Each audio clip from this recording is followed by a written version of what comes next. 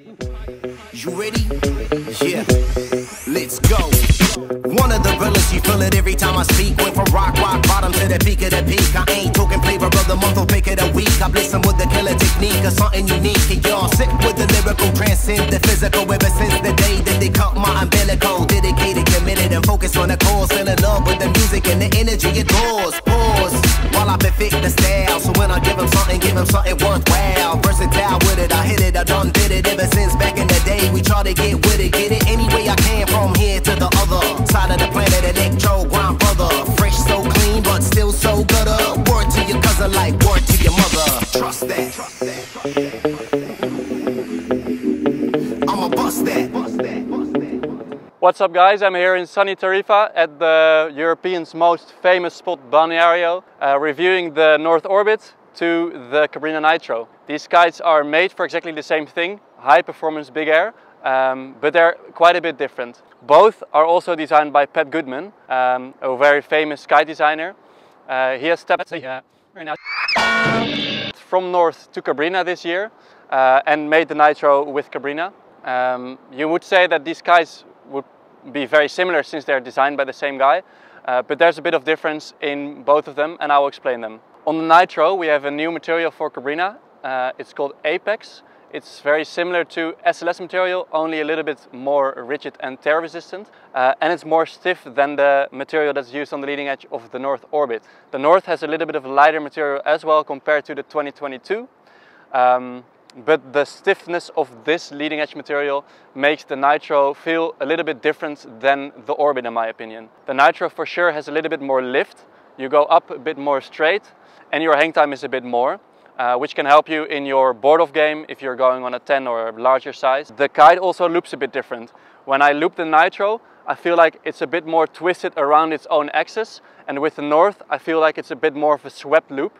Myself, I'm used to the Orbit, so it's a bit hard for me to compare the loops. For me, my preference goes out to the Orbit since that's my kite that I'm riding most of the time.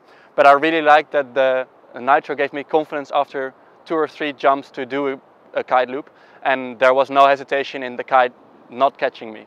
The bridle attachments are pretty similar. There are 4 points on the bridles on the leading edge that connect your power lines to the leading edge. In my experience, the Orbit had a little bit more bar pressure and felt a bit more direct, while the Nitro felt a little bit faster but had little lower bar pressure and felt a little bit more fluid around the turning. I would say both have light bar pressure compared to other brands. The kites feel very similar to fly.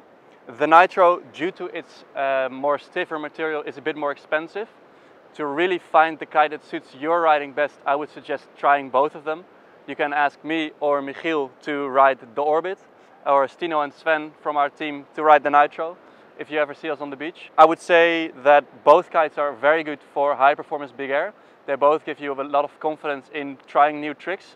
You really feel where the kite is positioned in your tricks, which is really important if you're trying big air. If you're going into a rotation and you can feel that your kite is a little bit too far to one side, you know that you shouldn't pull a loop.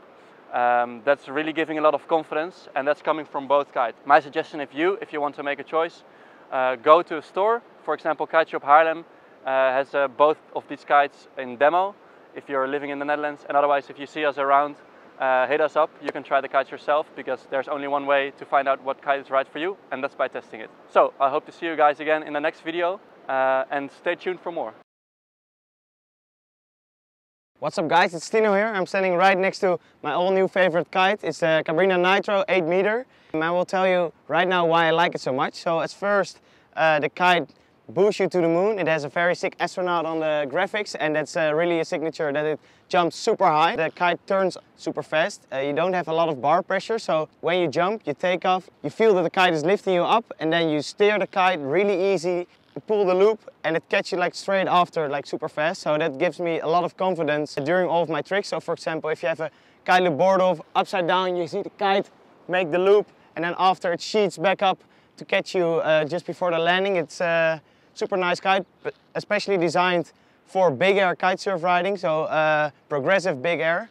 That means like you can boost to the moon, do a lot of sick kite loops, also double loops on the smaller sizes like the 6 and the 5. Yeah, I like it a lot because since I started riding with this kite, I landed a lot of new tricks. a lot of new board of rotations and kite loops, and also the double loop is the one I choose, the Nitro. So yeah, if you want to try it out, hit me up via Instagram or WhatsApp or anything, and I will be there for you on the beach to give you the kite.